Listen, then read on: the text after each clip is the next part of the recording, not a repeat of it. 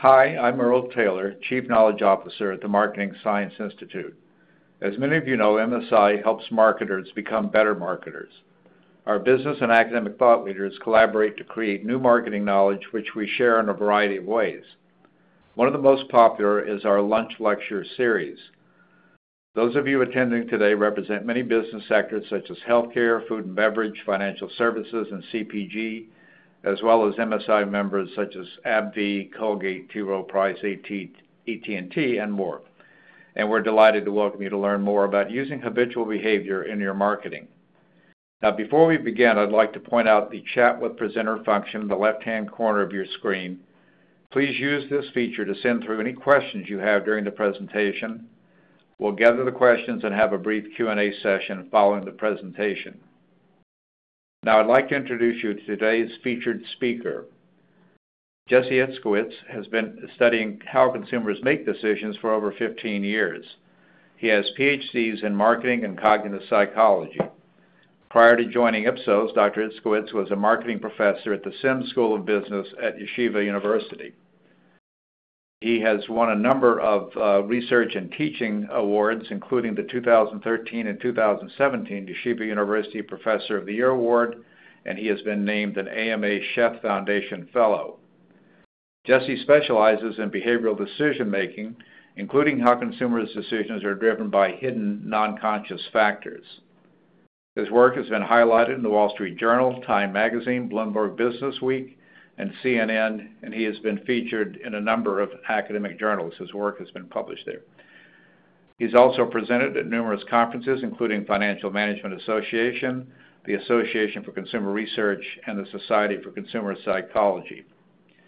So with that, we're very pleased to welcome Jesse to share with us his ideas about triggering behavioral change, how to make and break consumer habits. Jesse? Thank you very much, Earl, for the very nice introduction. As Earl mentioned, I come from academia, but I've been with Ipsos for almost 2 years now as part of our Behavioral Science Center.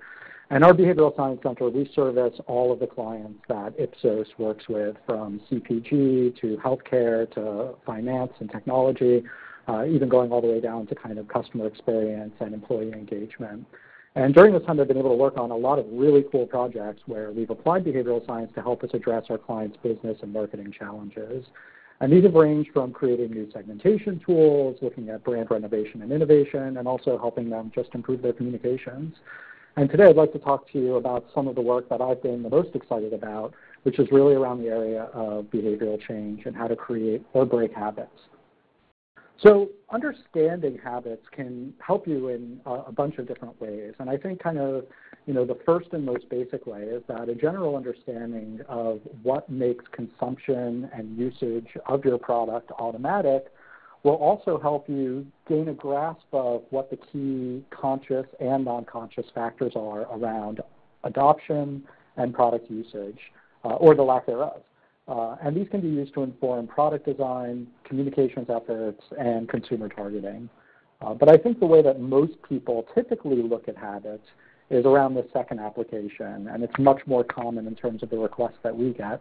And this is, how do I make usage sticky? There are some people that are using my product right now. How do I get them to use more often, for a longer period of time?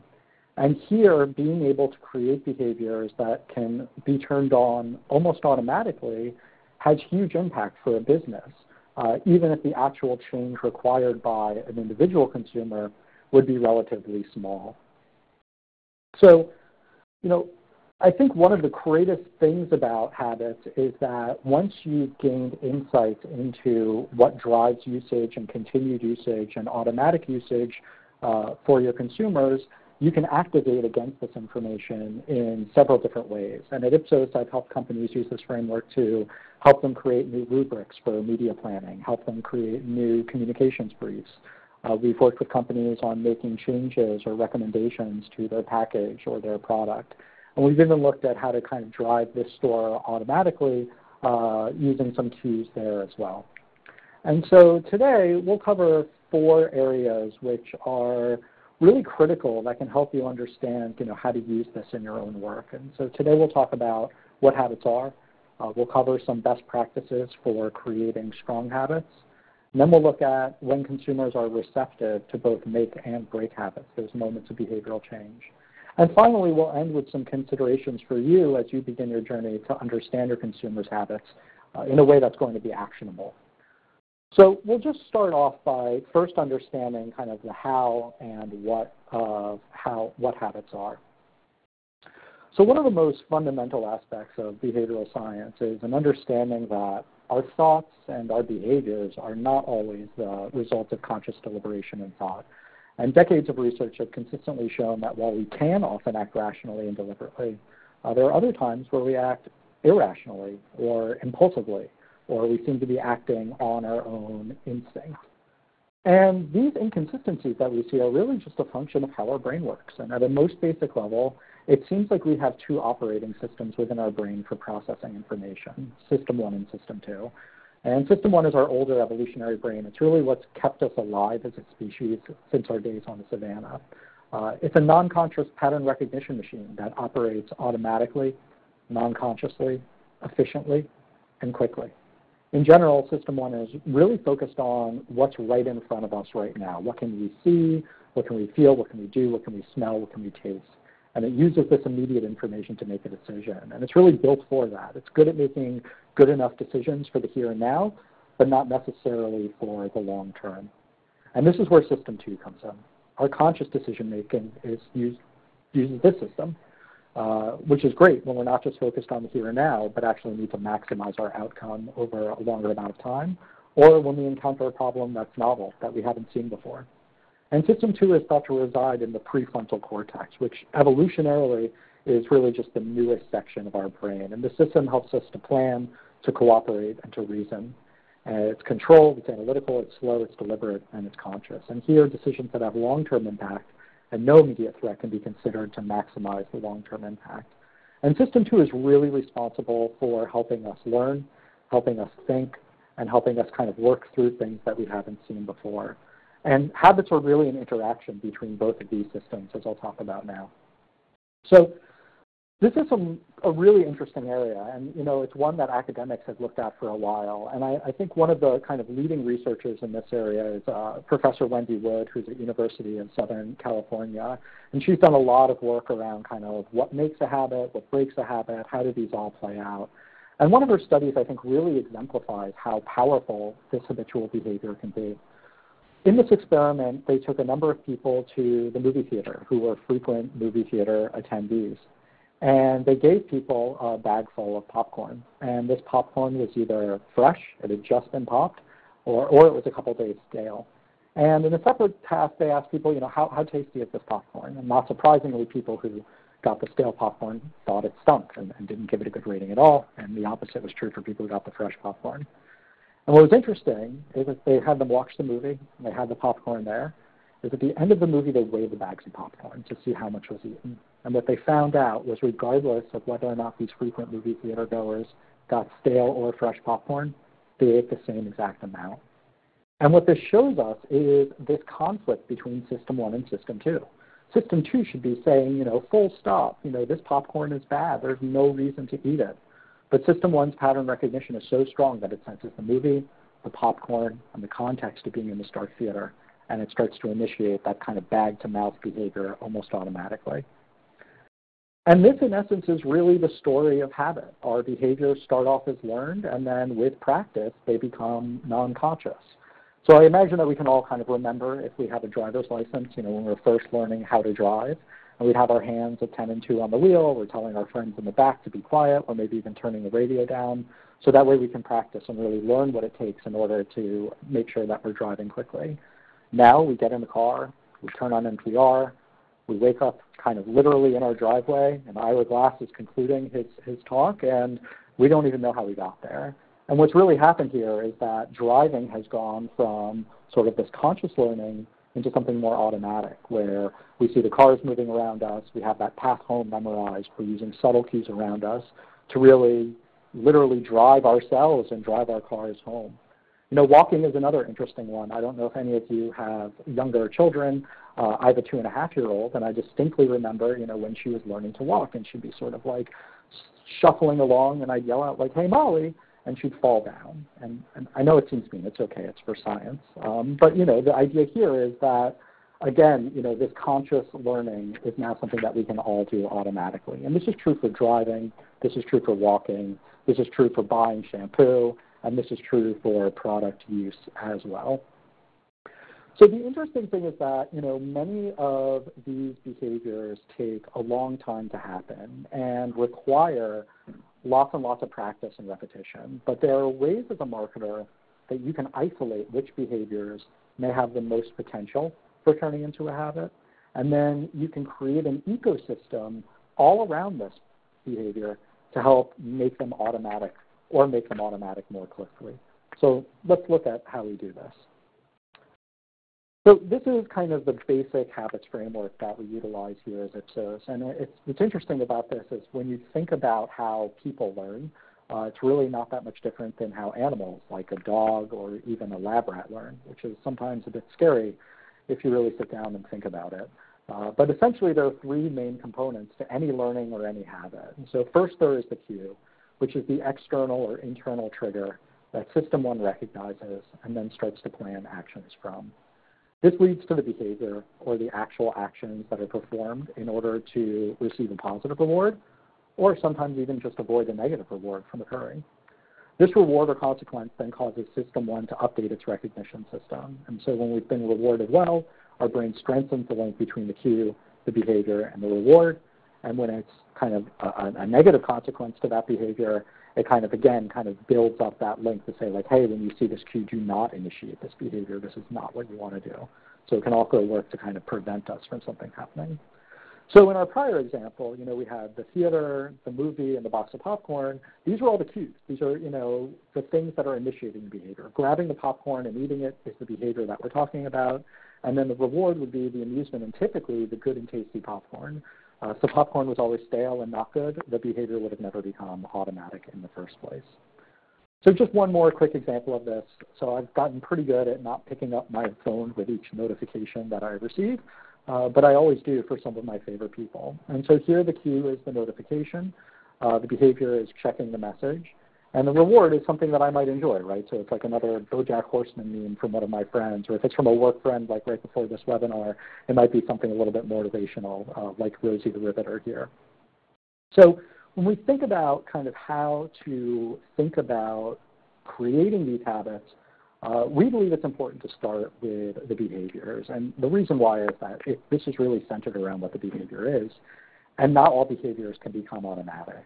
For example, it might be impossible to have you walk through preparation of your 1040 in a sleep-light state where you can sort of, calculate your W-2s and all of your deductions automatically from start to finish. But for other less complicated behaviors, it might be easier. And so we want to kind of think about what are some criteria that might create that differential. And so with that in mind, we created the EASY checklist, where behaviors that meet these criteria might be better candidates for behavioral change. And it stands for embedded behavior, that the behavior is always occurring, that there's action that is seamless, and that this behavior is yoked or tied to very strongly to a particular reward. So let's start with this first idea of embeddedness. When we think about behavioral embedding, we need to consider that behavior doesn't occur in a vacuum, but instead happens within a particular context. And in order to create a habit, you need to determine whether or not you can fit the behavior into a key consumption context, or whether or not you actually might need to create or suggest a new consumption context where the behavior might fit in more appropriately. For example, a simple goal of like an oral care company might be to get people to use a breath strip, before they, just in general. But putting into context helps you make more sense of what the customer's cues and, more importantly, as they're learning the behavior, their rewards might be.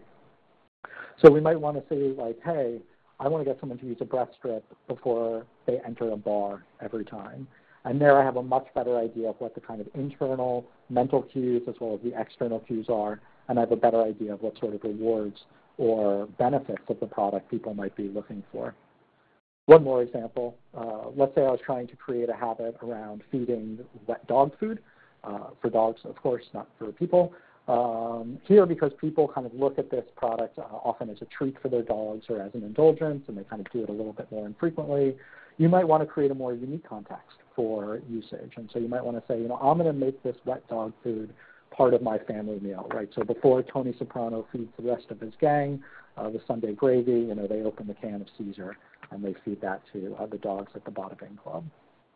So again, the whole idea here is that understanding the context gives you an idea of which behaviors might be relevant and whether or not that behavior really fits into the overall kind of picture of what your customer is trying to do in those cases. Now, the A is a simple one. The A in the checklist stands for always, and this really just refers to the fact that habits take time. There have been some kind of people who've talked about it takes 21 days to make a habit. It takes 28 days to make a habit. It really depends.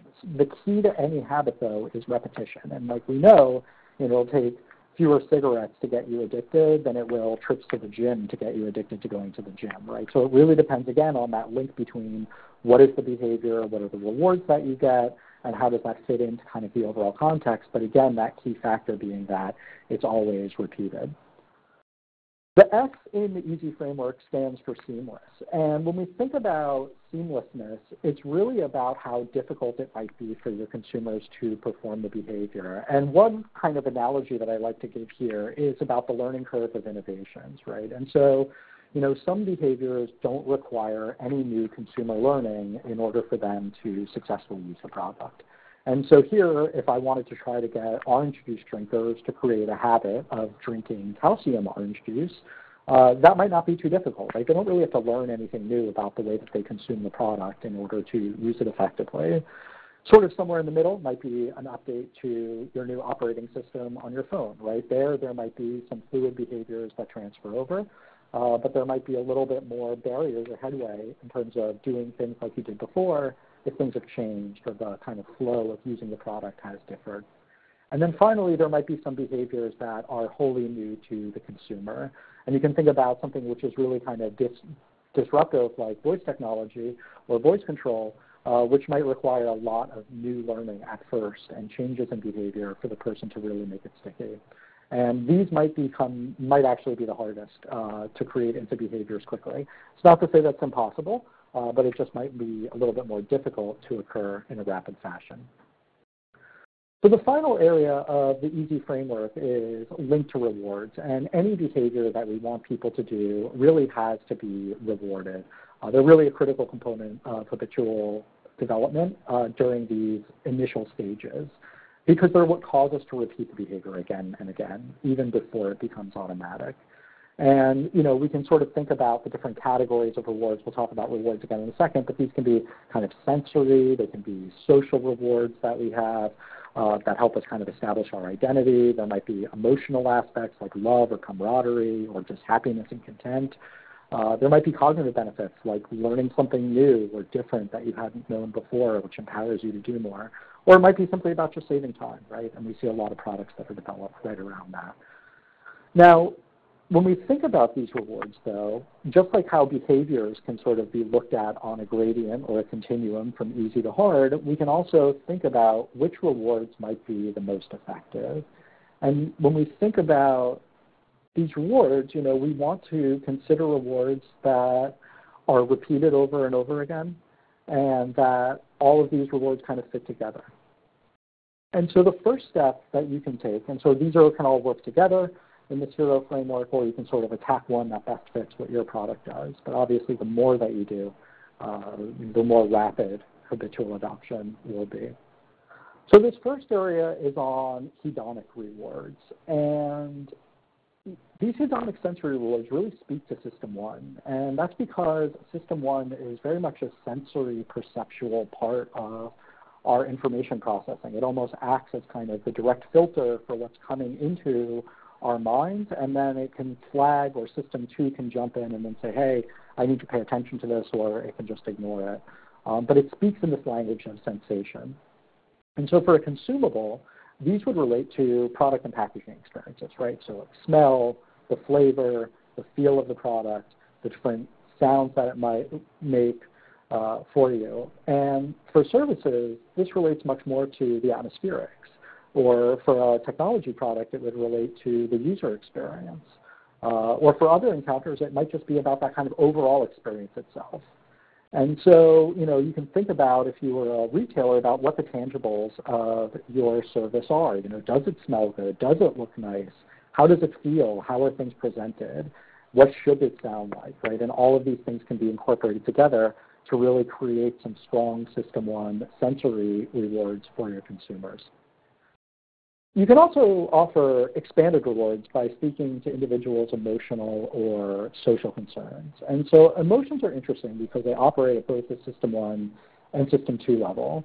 And so looking at this Dove example here, right, this is a post-consumption reward that we have after eating one of the small Dove's Promises chocolates, right? It makes you feel good. It's that sort of emotional benefit that you get. And if you think about why people might be reaching for that bag of chocolates, right, it's either maybe they're celebrating, maybe they want that extra amount of comfort that's there. But these sort of messages that Dove is giving really fits into that emotional need, which might be drawing people to the candy bag in the first place, right? And so the question is, what sort of post-consumption experiences can you use to create this emotional driver for your customers?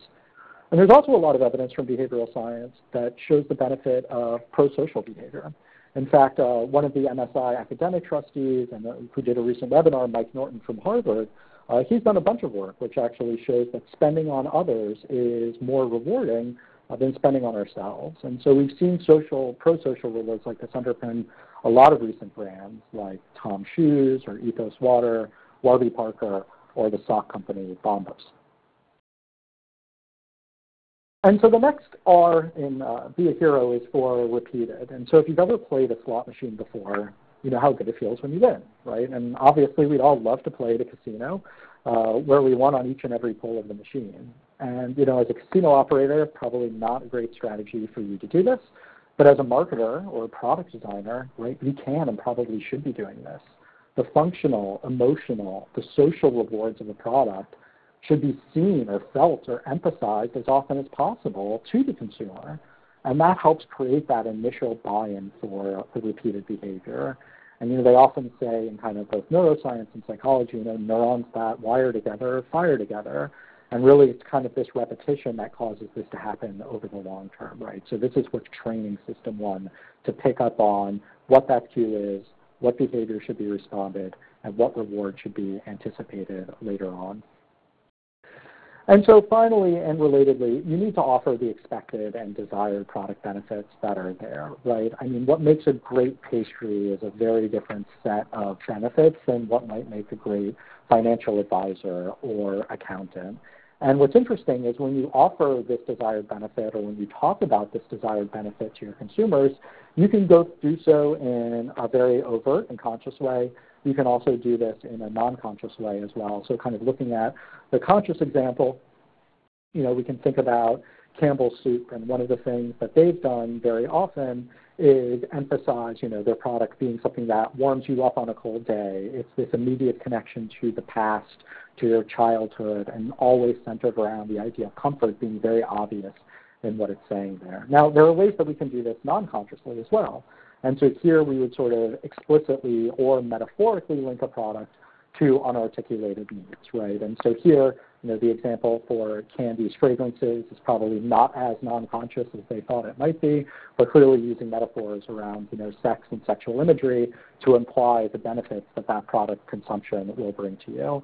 On the right, we see a kind of jokey BMW ad, my bonus is bigger than your bonus, really speaking to what that unarticulated need or unarticulated reward might be that the consumer has been looking for. So once the link between these behaviors and rewards are kind of, established, we can start to think about how we want to trigger these behaviors. And this really gets back to the idea that we spoke about before, what is it that is going to cause these actions to happen? What are the things that are going to tell System 1, please jump into action? Please start doing something. Do what we've always done before. It works for us. And there's a lot of different sorts of cues that we can have. So, some of them might be conscious. I'd like to have a sandwich for today, and I can go out and I can do that. Others might be more non-conscious or System 1 in nature. So, internally we might be triggered by changes in our identity, right? So the sorts of actions I might think about when I'm with my family might be very different than the actions I take when I'm with my friends or with my coworkers. Internally, we all have these scripts. So, as we finish a meal, we might want a dessert, or we might automatically think about ordering a cup of coffee. Or in the old days, we might have gone out to have a cigar. I guess people go out and have their, Juul or vaporizer now. Now, there are other psychological states as well. So if we feel bored inside, or if we feel frustrated, that might serve as a cue for a particular action. Our physical locations might serve as a cue for action as well. So, when I leave my house in the morning and I show up at work after getting off the subway, right, there's a whole new set of actions that I start thinking about. And then finally, there are these visceral states, right? So if I'm hungry, or I'm tired, or I'm lonely, or I'm bored, these can drive us to act as well. So the interesting thing is, again, like many things, these cues have differential efficacy. And, both academic findings and our own work have at least painted a roadmap towards creating more impactful cues. And what we found is that triggers that are concrete, unique, embedded, or salient are really the most powerful. And I'll talk a little bit about each of these now. So I think the first is really the most simple, and it's about making the cue concrete. And this really relates to physicality. Are there ways of taking an idea or a mental thought and putting it into physical form? And psychology has shown that we react much more strongly to concrete items than to abstract ones. And again, this is the result of System 1's focus on the here and now, what's in front of us, what's in our world, rather than what's in our head. And here's some nice examples. So in New York City here, they always say, stand away from the doors and let the people off the subway before you board. As we can see in that example of the left, it gives you a strong way of putting that message into a physical form that people can see and then respond to. Right? There's the old adage, if you want to remember something, tie a string on your finger. It's kind of a low-tech example of that concreteness. If you've been in a men's restroom lately, you might see the fly on one of the urinals, which shows you kind of very concretely where to aim in order to minimize your splashback. And of course, there's the ubiquitous physical buzzes and taps that we get from our phones or our watches or other devices that we might have. Now, the next factor is uniqueness. And what's interesting is that our memories and System 1 are an association machine that really, relies on this kind of net of associations of items that are all related to one another. And one of the interesting properties of the system is that when there are more links from a cue to an item, each of these cues' strength is actually diminished a little bit more than when there is one distinct cue or symbol related to the behavior or the desired action. And so when you're thinking about what cue you want to have for a particular behavior, consider what unique cues can I make. And I think, the stop sign's a great example of this, right? When you see it, there's only one thing to do. Of course, unless you're from South Florida where I am, where it's sort of treated like a yellow light. And of course, when we see, wine glasses, the different shape of those glasses signify us almost immediately, what should we put in them. So when we see that fat goblet, we want red wine. When we see the skinny one, we know that it's a champagne flute. Now, cues can also, like behaviors, be embedded. And what we've seen is that behaviors that are embedded or part of the current routine are especially powerful. And so when you think about it, creating a behavior, are there current routines that the consumer has that you can sort of sneak your behavior into? Like, so thinking about, the bar or the Sunday night dinner examples from before, right? Where exactly would that behavior take place within those experiences? What's coming right before?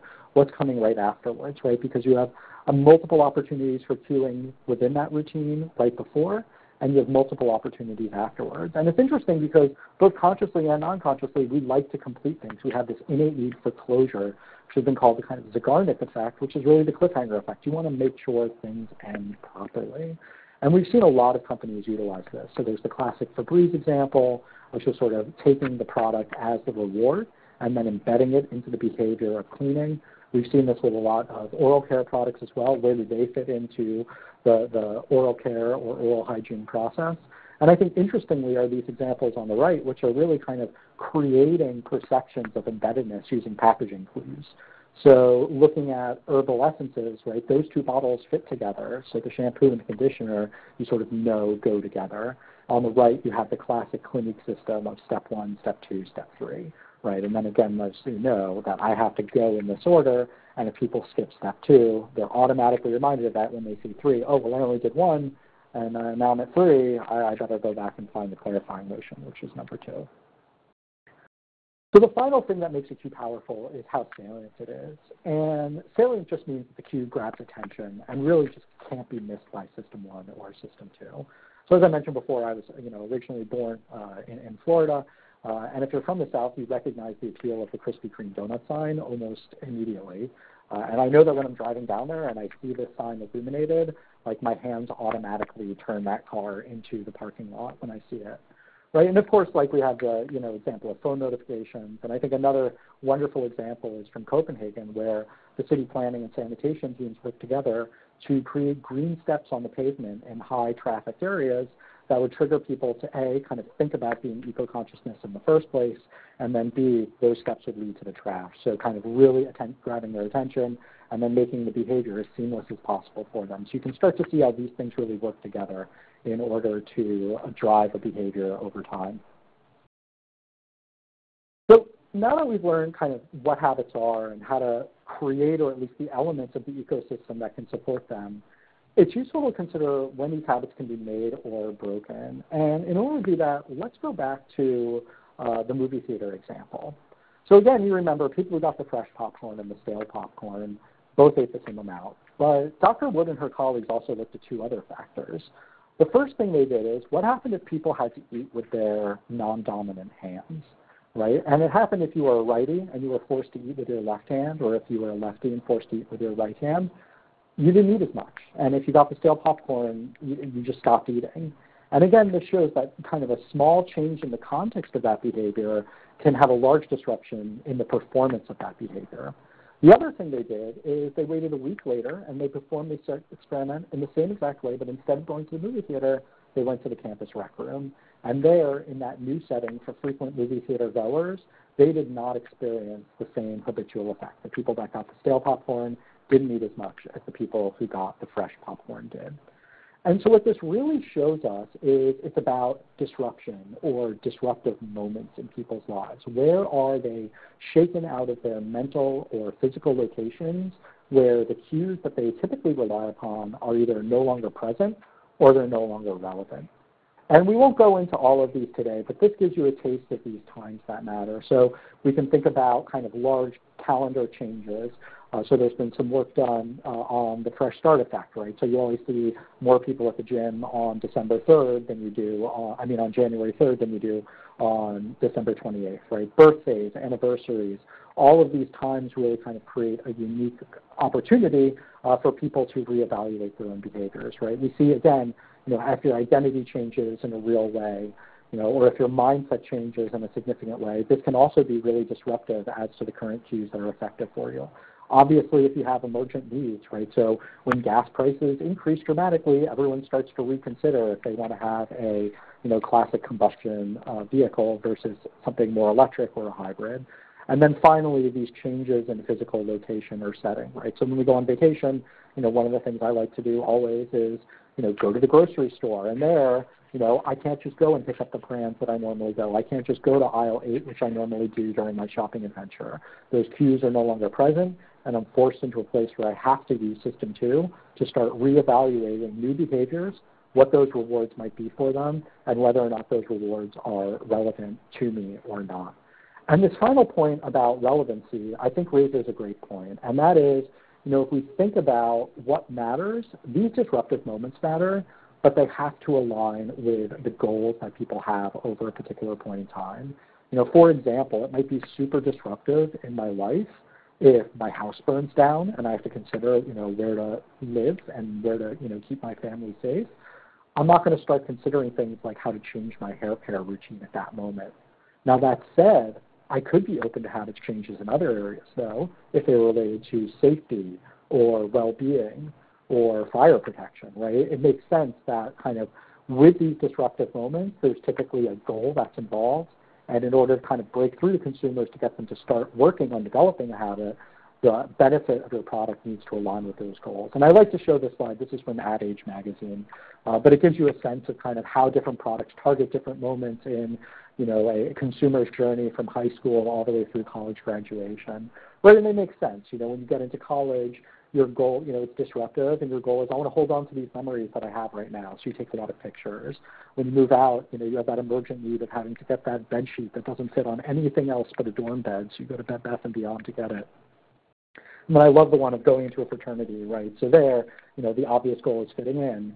So, Sperry typewriters, Vineyard Vines pants, anything that will help you fit in with like the Brads and the Chads of the world. These are going to be the things that are really kind of impactful during those sorts of disruptive moments.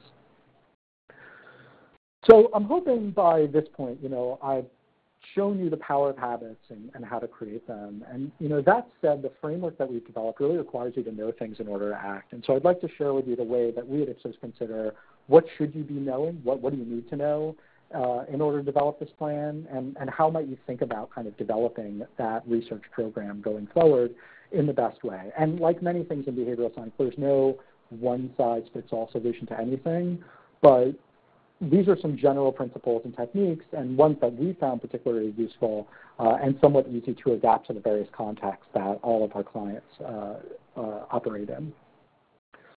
So one of the first things that we think about is who is the target of behavioral change? What consumers' behavior are we trying to change? And this lets us know, again, what sorts of rewards they might be looking for, what sort of context might they be operating in, what sort of behaviors are they currently doing right now. And from there, we dive a little bit deeper into that context. What are the things that are kind of wrapped around or envelop the behavior itself that we're looking at? And then from there, we sort of double-click in on what are those cues? What are the things that are happening immediately prior to product purchase or consumption or service use? And really kind of see, what are the conscious factors there? What are some things that are repeatedly occurring that the consumer might not be aware of, but it might still be impacting their behavior? And finally, what are the kind of immediate rewards that are there? And what might be some delayed rewards that people have? And are they system 1 rewards or system 2 rewards? And then finally, we could start to consider when are these opportunities for disruption in their lives. So we can kind of do a deeper analysis of when are the moments that matter to them, and when is there some kind of shakeup around those moments that are related to the goal. And one of the ways that we've looked at this, and I'll just kind of briefly show you this, is we believe strongly in a multi or mixed methods approach to investigating this. And so as the Behavioral Science Center kind of encounters any of these, we really like to have a strong understanding of what you know already. And so we like to see kind of what your goals are, what the business strategy is, and kind of what you've done before, what's been successful, what's not, what have you tried. And from there, that really helps us kind of create exactly what we're looking for as we begin to listen to consumers. So this example has some kind of social intelligence or online listening. We've also used pop-up communities or in-depth interviews in that second stage. And then finally, we really think it's important to watch, because it's not only important to understand what consumers are saying, but it's important to understand what they're doing and the context that they're doing that in. So we're strong believers at the Behavioral Science Center of the power of ethnography, of immersion, and of observation. And so those three components together really help us form the understanding.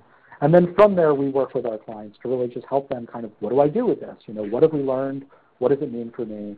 And then how can I do things? So we sort of review these insights and then plan some next steps for activation with them.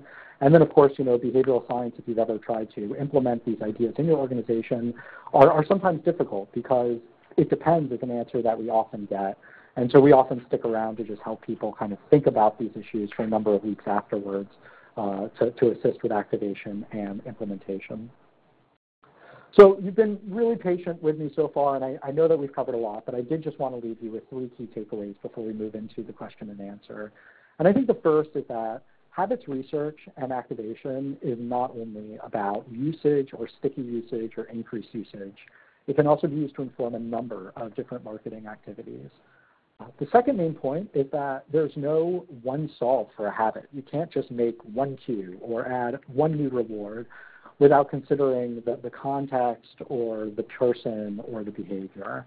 In order to tackle habits effectively, you need to create an integrated ecosystem of both smaller and larger marketing actions. And then the final point is that habits occur in a context. And in order to kind of work with habits, you really need to have a good amount of knowledge before you begin with solution building. Jumping into action too soon can lead you in the wrong direction, or it might just lead you towards solutions that are not appropriate for your brand, or more importantly, relevant to your consumers. So I do see that there are some questions on time. If we have a few minutes, I'd love to take a couple, Earl. Yeah, that's great, Jesse. Thanks a lot. That was very thorough and very interesting. I really like the way you've organized the key points in terms of those mnemonic devices, the words that we can remember. I want to remind the audience that they can send questions directly through the chat with presenter function on the left-hand corner of the screen, and we do have a few minutes to ask Jesse some additional questions. Let me start with a couple that have already come in, though. Santa Katrina has a question about, do rewards change over time? And the example that she mentioned, I think, would be like when you sign up to go to a gym. You may have some kind of motivation or reward initially, and that may be a moving target over time. We've actually had some interesting presentations from academics who have studied just that, how the sense of the reward varies as we approach the goal that we're seeking. So maybe just a few comments reflecting from your experience about that phenomenon. Oh, it's a great question. It's again, one that we've seen a bunch of times here on our side as well. And I think what's interesting about this is kind of twofold. I mean, short answer, yes. The nature of the reward does change over time, right? And there are multiple psychological factors that contribute to that. We see kind of satiation and habituation, right? So, you can almost think of it as like a tolerance. What was good yesterday becomes our new reference point. And so we think about how do I benefit more from the next time that I going forward. And the length of that habituation process, the length of that desensitization, the length of that tolerance buildup changes based on the nature of what those different rewards are, right? You can think about some of them where, if we think about going back to something like, smoking cigarettes or other sorts of drugs or alcohol, that reward is immediate. It occurs every time. Now, it's not that the sensation or desire for that reward changes, but the magnitude or, amount of physical stimulus necessary to achieve that reward changes. Now, going to the gym is a very interesting one because there, when you start going to the gym, you have both positive rewards and you have negative consequences, right? So, it's January 2nd, I've made a commitment to not eat as many chicken McNuggets in 2019, and I'm going to hit the gym. So I go there, and I work out really, really hard. And so two things happen. One is I feel super good about myself for following through on what I've done, right? Presumably there's some sort of physiological endorphin rush that happens right afterwards.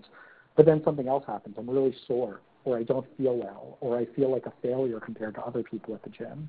Right? And what happens over time with going to the gym as an example is that those system one rewards, those physiological rewards, that feeling good after I work out, that feeling of pride maintains, but those negative consequences disappear.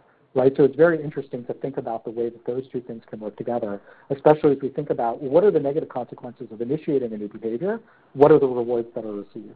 Now, the final point that I'll make on this, and again, you'll know that I'm a former professor, just because I can talk, is that it's sometimes okay with a habit if the reward disappears over time.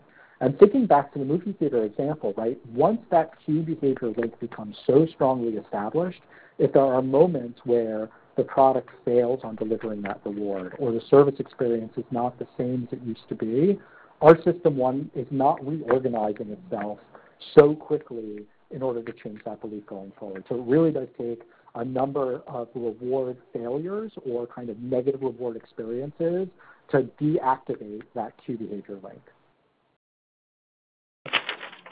That's great, Jesse. Thanks.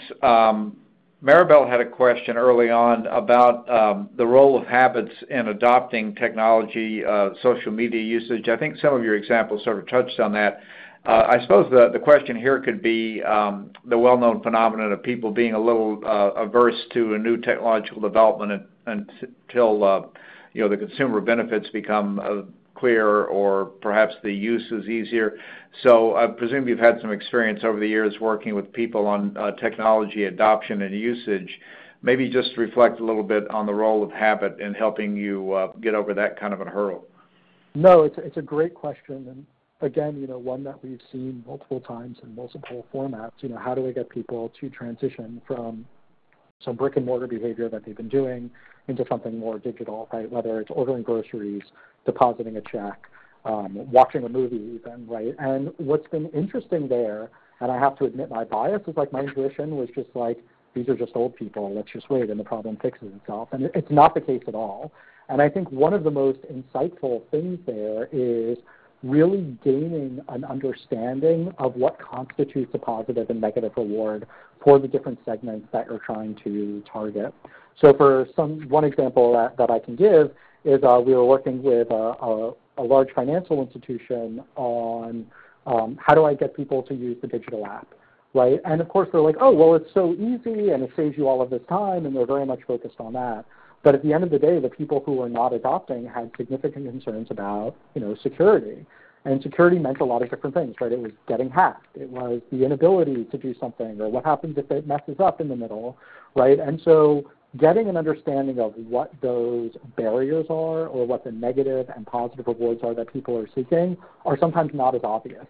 And so getting that understanding specific to the context that you're operating in with your digital system, I think is a really important first step towards helping design the program to get people to transition over and then use that new product in a habitual manner.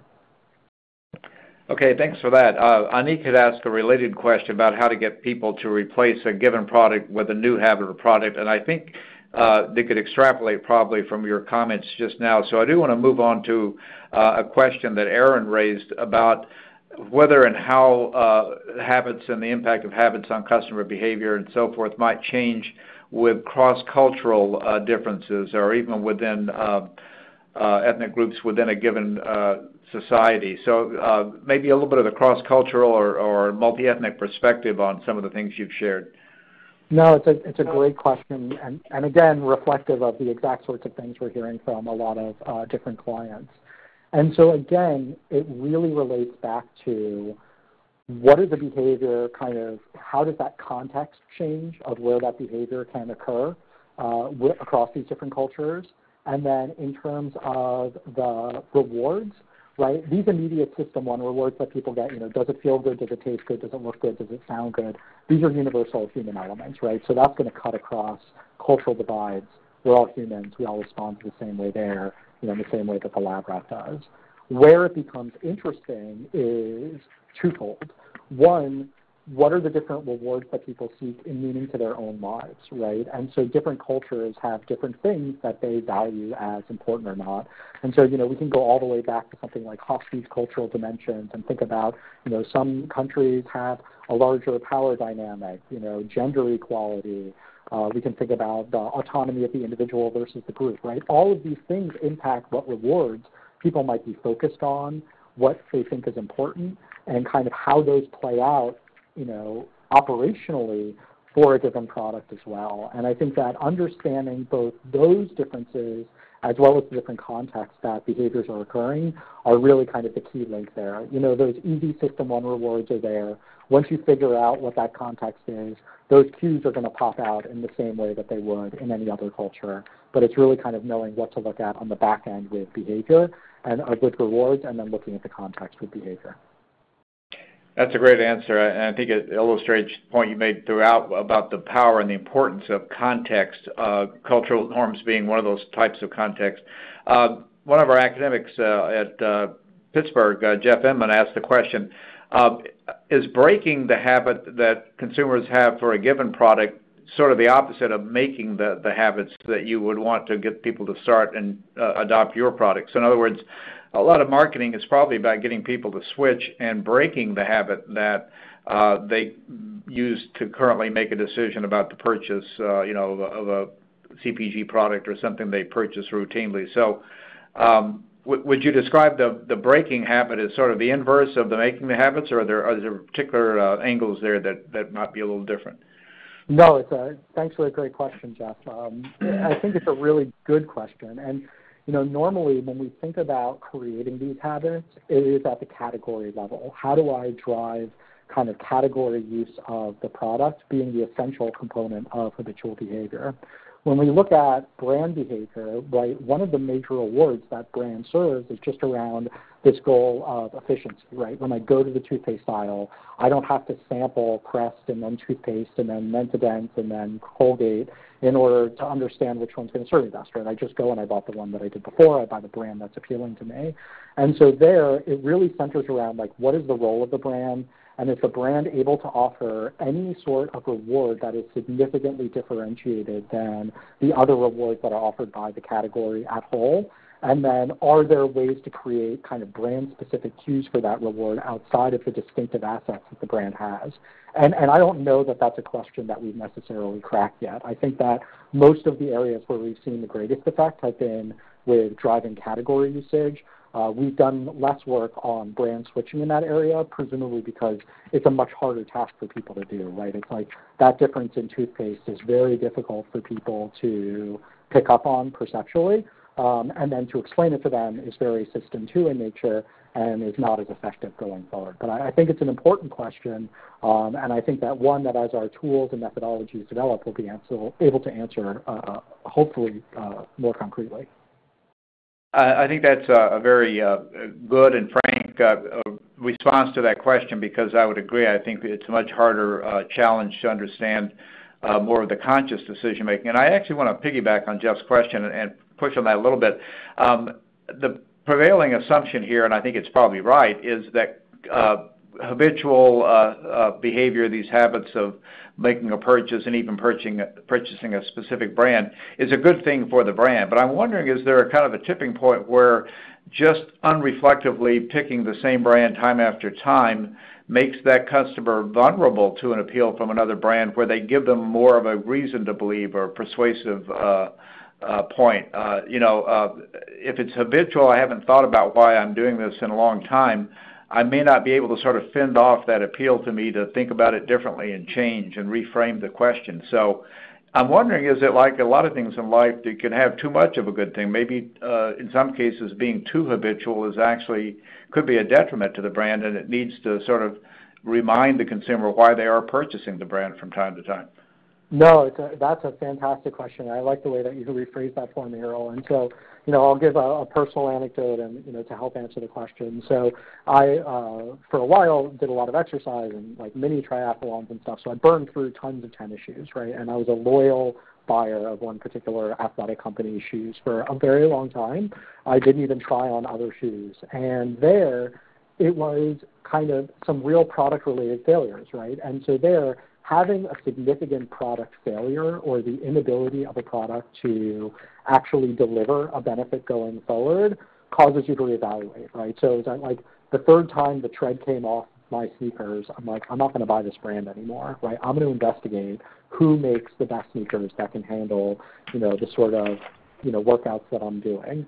And so there, it's kind of looking at what might it, how often does that kind of lack of reward need to occur in order for somebody to kind of view that as a disruption or to have a new emergent need as their disruptive moment, right? And again, it really depends on the individual. Like, how important is it to that person? How significant of a purchase is it? How involved are they in the product category to begin with, right? And these things sort of work together to kind of say, for ones that I'm really involved with and that are really central to my identity and who I believe I am, right? The amount of failure that I might tolerate there is going to be significantly less than for something that might not have as big of an impact on me. Now, that said, if the product failure is related to something that might be threatening to my health, or if it's a real system one, product failure, that might cause me to look at things more quickly as well, right? So there's the classic example of like finding the fried mouse in your fried chicken that you ordered, right? Like that might cause me to reevaluate relatively quickly. Or it might be something like, a medical recall, right? So we found out that a medication might be actually harmful there. And so that's directly threatening to me. System 1 and System 2 are going to respond to that very quickly. And so the amount of kind of product failure that's required, again, would be much lower than for something like toothpaste or, a bad glass of orange juice or bad service at a restaurant around the regular. Great. I want to add, I think it's a related question that occurred to me earlier. Several of the examples you gave, and one of your slides actually had a picture of the mouse, will press lever for food or whatever. And I'm sure that reminds a lot of us of Skinner's classic experiments about the role of reinforcement in learning. And as I recall, it was the irregular pattern of rewards that actually reinforced the learning the most. So at a couple of points, you would stress the importance of having the repetitive, predictable rewards there. And I'm wondering if there isn't maybe, again, along the lines you were just sharing, a role for sort of the serendipity of the reward or the unpredicted nature that maybe refreshes the connections between the activity and the goal that the person's pursuing. So just a thought about whether, again, maybe it's possible to be a little too regular, a little too habitual in our marketing or rewards for our consumers, and maybe what they also are seeking occasionally is a sense of newness or a serendipity. No, it's another fantastic question, right? And if we go back to the slot machine example, right, yes, it's great to win, but it's that question of will I win, which is what causes you to pull the lever each and every time, right? That there's some sort of like variable ratio in the number of pulls that you need to do in order to get a reward. And so again, there's two aspects of it. So while you're definitely right on that first aspect, right, having that differential timing matters sometimes, what's interesting about products is that the outcome that people are experiencing might be different there. And so you have variety in the reward type versus the reward frequency, right? And products are multidimensional, and when we consume them, there are often different parts of the product that might become salient or relevant to us at a particular point in time. And so the goal here is, again, like I don't want to just have a product that only tastes good, right? I want it to taste good and smell good and look good, right? I also want to have some emotional connection or maybe some pro-social. And so having this mix of rewards that people can experience built into the product or service then allows people in kind of that inconsistent way pick up on different aspects of what the reward might be. So the key thing is that the product is always linked to some reward, but what reward people are attending to can differ based on their consumption experience. That's great. That's a great, I think, practical note to end on, because it does really suggest, I think, our audience ways they can begin to apply these insights and ask themselves exactly those questions. Is our product or offer providing these types of multiple rewards for consumers at different points in their decision cycle and the experience of the product or the service? So again, I want to thank Jesse for an excellent presentation. Several of you were asking, we will be sending out a recording of this webinar soon.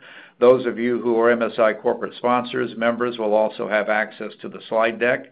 If you have additional questions for Jesse, you can reach him at the email address that's shown on the screen, jesse.itzkowitz@ipsos.com. And I want to remind the audience that since 1961, nonprofit MSI has brought together the best minds in marketing from major corporations and top business schools around the world to improve business practice by applying science to marketing's biggest challenges. So thanks again to Jesse and to our audience today, and we'll look forward to seeing you at our next Lunch and Learn webinar.